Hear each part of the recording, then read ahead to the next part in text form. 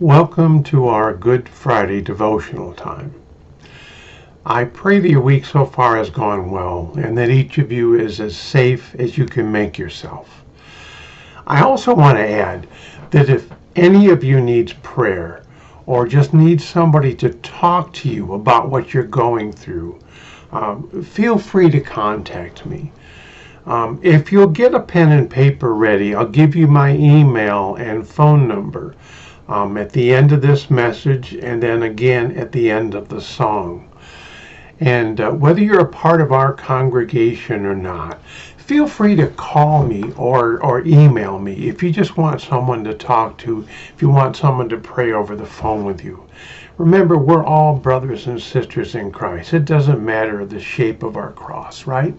It's Christ that we live through. The scripture I want to talk about this morning is from the book of John, chapter 19, verses 28 to 30. And it says, "Later, knowing that all was now completed, and so that scripture would be fulfilled, Jesus said, 'I'm thirsty.' A jar of wine vinegar was there, so they soaked a sponge in it, put the sponge on a stalk of the hyssop plant, and lifted it to Jesus' lips. When he had received the drink, Jesus says, 'It is finished.' With that, he bowed his head and gave up his spirit." Have you ever noticed that some of the greatest and most powerful statements ever spoken are short? John F. Kennedy back in the 60s asked not what your country can do for you, ask what you can do for your country. And there's a lot implied and carried in that little statement. Winston Churchill was the Prime Minister of England during World War II, during the really dark days when it wasn't certain whether England would survive or not. And the words he said were, "We have nothing to fear but fear itself." Again, a very powerful statement in just a few words. Now, obviously, these are not the only words of wisdom that these people ever spoke. There were a lot of things they said that were worthy of remembering, but they're certainly compact and they're powerful. Now, we could spend years talking about the wisdom that our Savior spoke of when he was here on earth with us. But there are no more powerful words ever spoken than the three words found in verse 30 of today's scripture. It is finished. It's just three short words, 12 total letters. And yet they changed the world forever. It is finished. For thousands of years before Christ came, humanity had been struggling since our sin in the Garden of Eden, right? Since Adam and Eve disobeyed God and were kicked out.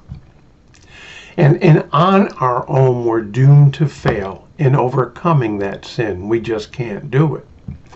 We could never and never will be able to fulfill the law, the rules, right?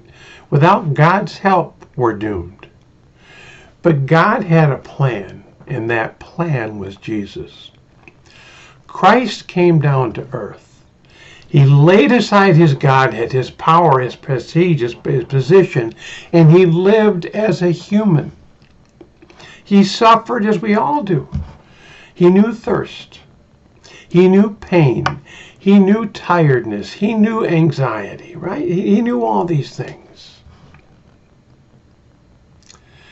And he was as tempted as we are as well. And yet he was free from the curse of sin. And because of that, finally the price could be paid to redeem our lost souls. Now, as Jesus hung there on the cross, bearing the punishment for our sins, he became sin. If you remember, Jesus said on the cross, "Father, why have you abandoned me?" He took into his body the sins of humanity for all times, the sins that have been committed before this time and the sins after. Remember, God cannot be in the presence of sin. And those sins were just about to die with him when he spoke these words.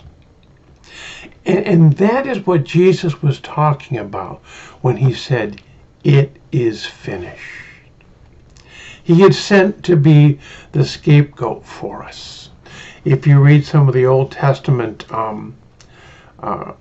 in Numbers and Deuteronomy especially, there are places where animals take the punishment for our sins. And a scapegoat is one where the priest would lay his hands on the goat's head, and the sins would flow into the goat, and it would be sent out in the wilderness. So a scapegoat is a person or something who is blamed for the wrongdoings, mistakes, or faults of other people. And that was our Savior. He took the blame. He took the punishment. Now things looked pretty bleak on that day. At the Last Supper, just the night before, Jesus had told the disciples that one of his own would betray him. And Judas did. And now this Jesus, the man who had lived with them and led them and mentored them for 3 years daily, he's now been captured, betrayed by Judas, beaten, and crucified, and hanging on the cross. He's about to die. In human terms, can you imagine a worse situation? Right? Taken from a human perspective, how could we overcome that? The disciples felt lost and hopeless, just as we can on some days. Now, we don't have to be under a pandemic stay-home order to feel lost at sometimes, do we? There are lots of reasons that we can feel down or overwhelmed. And I'm not going to take the time to go into them now, but as you're hearing this, I'm sure that the memories or understanding is flashing through your minds. But take heart. It's finished. Jesus completed his mission of providing us a way past our sins. John 16:33. Jesus says, "I've told you these things so that in me you can have peace." Excuse me. He says, "In this world you will have trouble. But take heart," he says, "I have overcome the world." So as you go about today, whether you're one of those who is still essential and is out working, or whether you're home with your family, or if you're one of those who has to endure this separation and isolation alone, remember that Jesus has overcome the world. He has overcome your sin. There is no sin that you have ever committed that Christ didn't die for. He has overcome our human nature. Through his sacrifice on the cross, we are considered worthy of heaven. This is indeed a Good Friday when we remember that. It is finished. Let's pray. And then remember, I'm going to give you my phone and email, and then we'll have a worship song. And then I'll make sure my information is available again following the worship song. And if you know somebody who just needs somebody to talk to, give them this information and call me. It doesn't matter what church they belong to. I'm not trying to take someone from one congregation into mine. I simply want to help our brothers and sisters in Christ during this time. Let's pray. Father God, we go through dark times in our lives. Sometimes we're our own worst enemies. We know we've done things that are wrong, things that are against your desires. We've not followed you. We've not loved you. We've not loved others. But Lord, you are the answer to all of that. Not only did you pay the price on Calvary, Lord, but you paid the price for every sin, all times. You paid the price. It's finished. Lord, the cure is there. The way to overcome that sin is on the table for us to pick up. And Father, as we go through these next few weeks, that are still going to be hard, I just pray, Father, that we keep this in mind. No matter what it is we're going through, you have paid the price, and we are redeemed. In Jesus' holy name, amen.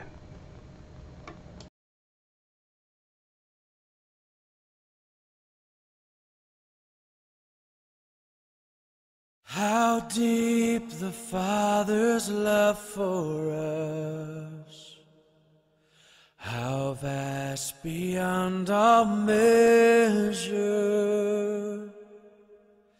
that He should give His only Son to make a wretch His treasure. How great the pain of searing loss! The Father turns His face away, as wounds which mar the chosen one bring many sons to glory.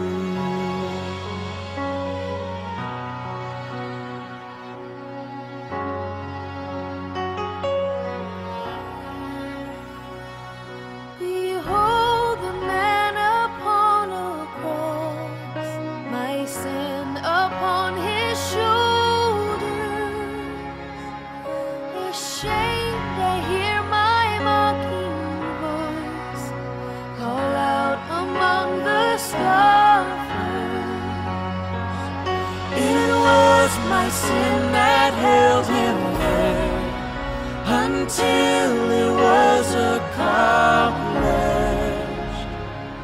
His dying breath has brought me life. I know that it is finished.